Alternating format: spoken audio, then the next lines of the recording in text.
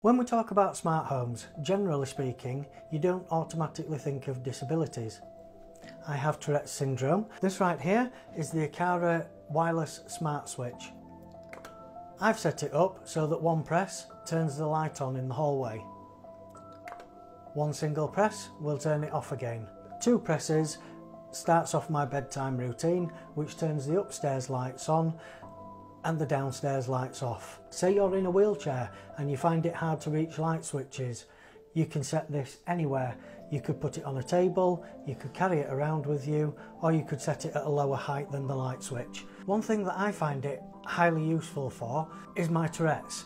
With a traditional light switch, I can go past the light switch and flick it on and off and on and off and on and off.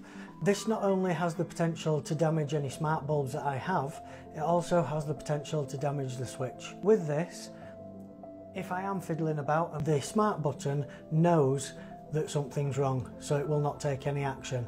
Again, this is an indispensable product for me.